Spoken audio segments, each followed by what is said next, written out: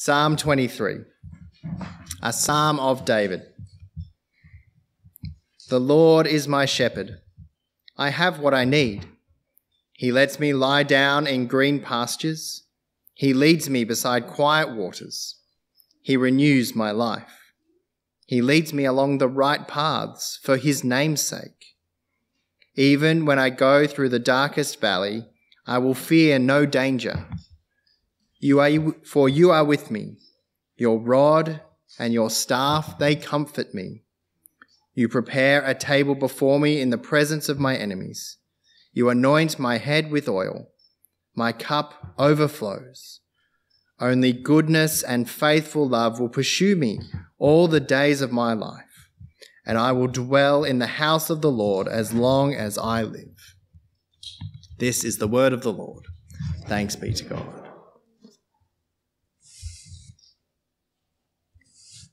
Have any of you ever been in a situation where you've needed a guide? A guide can be something as simple as someone at Woolworths pointing you to which aisle the coffee is in, or could be as complex as someone helping you navigate through a dangerous stretch of bushland. There are plenty of times in our life when we need a guide, but most of those guides are fairly specific. The person who guides you at Woolworths cannot guide you through the Pilliga. The person who guides you through the Pilliga may not be able to help you if you get lost in town. And so often we get stuck asking, who can guide us through life? Is there one guide who can help us navigate all the ups and downs of life? Well, this is where Psalm 23 comes in, and Psalm 23 gives us David's answer to that question. Psalm 23 pops up everywhere. It's probably one of the most well-known pieces of the Bible ever. I did some research to see where it pops up in everyday life. Apparently it's been sung by the likes of Bach, U2, Pink Floyd, and Kanye West. Musicians from across the years, across the musical genres, have all used this psalm. So well known it is. But when was the last time that you actually got to read it? And I don't mean a speed read during the commercials of your latest TV show, but actually stopped, read, and reflected on this great psalm. Well, here today, God has given us the ability to do just that. So as we come to reflect on Psalm 23, please pray with me that God will open our eyes to what he has to say. Heavenly Father, we thank you for Psalm 23. We thank you for the beauty of its words and pray that you will help us to hear what you have to say to us this morning. Amen. Psalm 23 starts in a meadow.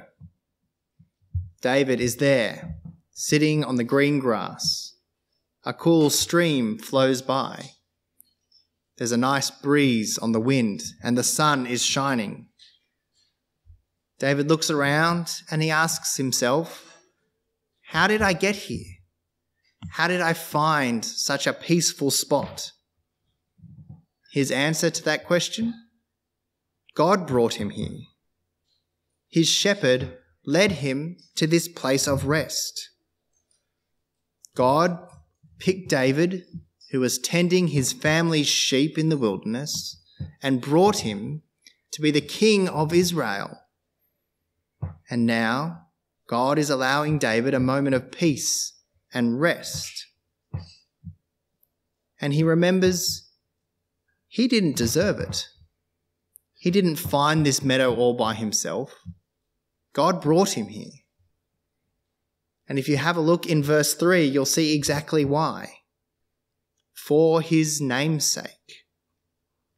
God brings David to the meadow so that in his moment of rest and peace, David will say, look how good God is. Look where God has brought me to.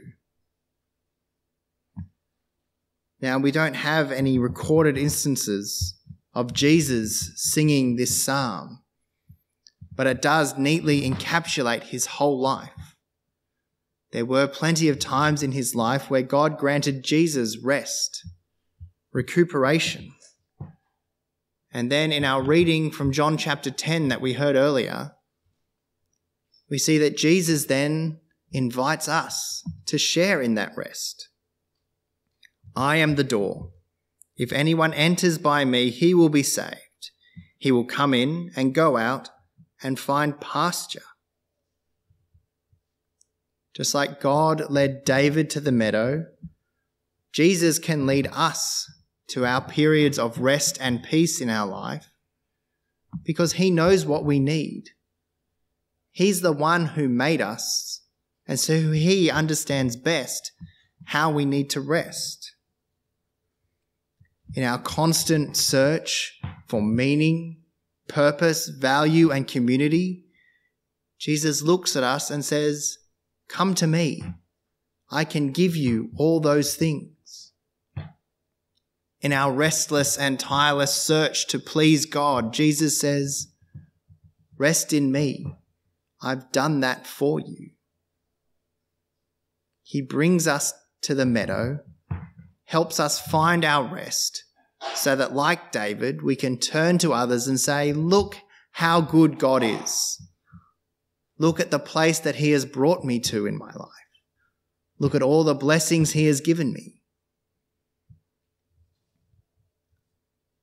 But suddenly, the scene changes. The ground is now hard and covered in stones. Steep cliff walls hide the light of the sun. Darkness surrounds, jagged rocks stick out at every angle. David is no longer in a meadow, but he's stuck in a valley. The darkest valley, or as many translations put it, the valley of the shadow of death. And yet David is still able to say that he fears no evil, because the one who took him to the meadow is with him in the valley. Did you notice that in the meadow, God was he. He led me. He brings me. But suddenly now in the valley, you are with me. God may have guided David to the meadow and let him rest, but as he walks through the valley, God is right there, walking next to him, holding his hand and taking him step by step.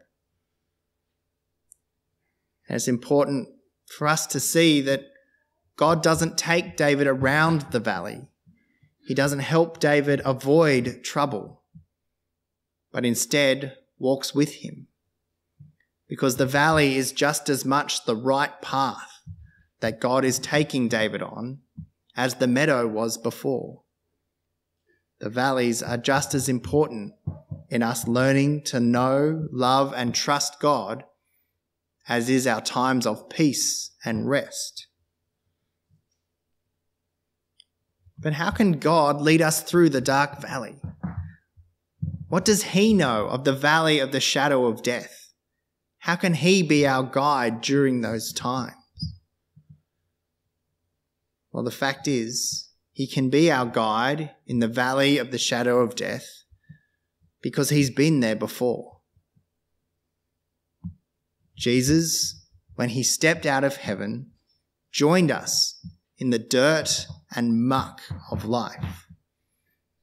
He didn't live a privileged life, but experienced suffering in all its forms. He was betrayed by his closest friends.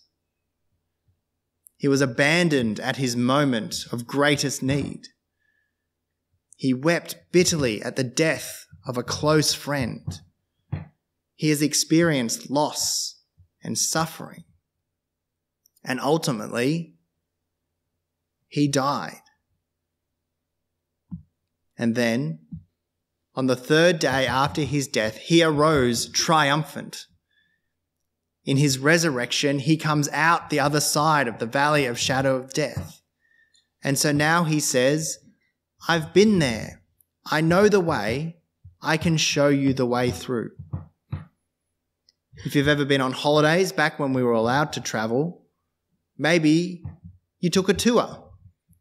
And the best tours are always done by guides who know the local area, the guides who have walked the paths 100 times before. Why are they the best tour guides? Because they can tell you all the secret spots. They know the route like the back of their hand. They can take you to the hidden gems, tell you all the interesting facts, show you the less trod paths. I mean, the new guide, he can read a map, he can read some interesting facts from Wikipedia, and that's all well and good, but he doesn't really know the way. Our Good Shepherd is a fantastic tour guide because he knows the way.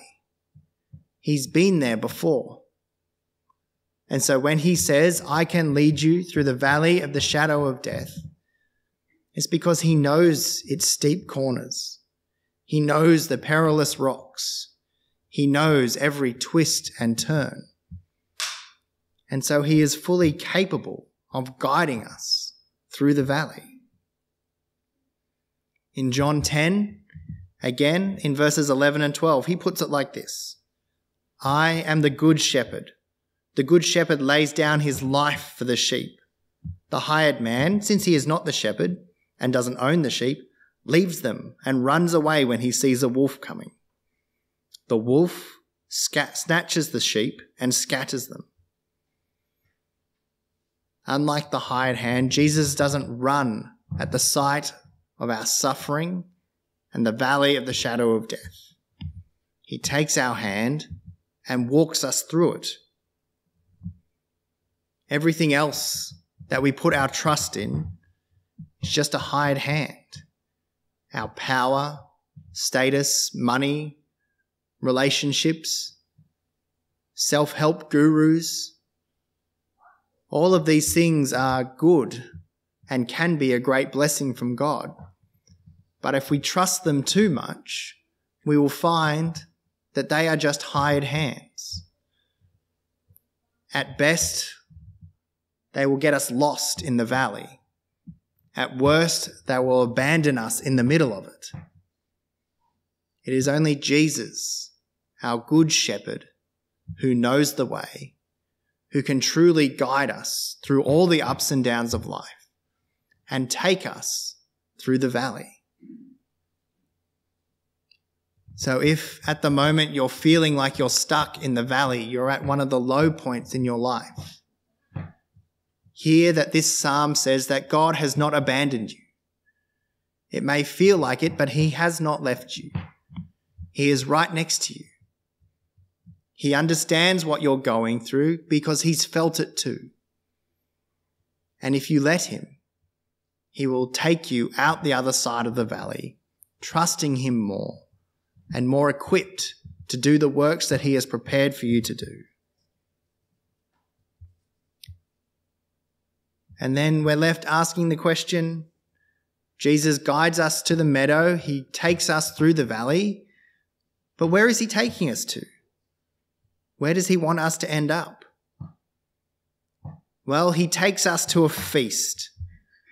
Jesus is no longer the shepherd or the guide. He is now a gracious host, preparing a table before us. And not just any type of feast. It's a victory feast. The defeated enemy watches on as we enjoy the favour and blessing of a grand feast. But this is not a victory that we have won by our might or by our power, but a victory that has been won for us. I think Jesus would have used this psalm to comfort him as he walked up the road to the cross, because he could see that on the other side of the valley, a great victory feast awaited. And we saw that at the resurrection. The victory has been won, not by us, but by him. And now he delights to invite us as his children to join him in the great victory feast that is coming. David trusted God to guide him through all the ups and downs of life. God took him from the pasture and put him in the palace. God granted him rest to face the trials that he would endure. God walked with him by his side and brought him to the great victory feast. But King David's greater son has arrived. The one who is the good shepherd, who can guide his people to the meadow and grant them rest because he made them. He knows what we need and can grant us true rest. He can walk us through the valley because he's walked the path himself. He knows the way. And ultimately, he will bring us to the great victory feast where we will live with him in the new creation forever. Not because we won the victory, not because we deserve it, but because he won the victory for us. And because he loves us and wants us to join with him at his table. In the meadow, in the valley, and at the table in the house of the Lord. Jesus is there to be our guide through all circumstances of life. He knows when we desperately need rest and invites us to rest in him because he has done everything we need to find peace with God. And so if you are in a meadow right now, when you are experiencing God's blessing, remember to say, God brought me here. Look how good God is. You didn't earn your place in the meadow. You didn't find it yourself by your own hard work. God showed it to you, and he took you there.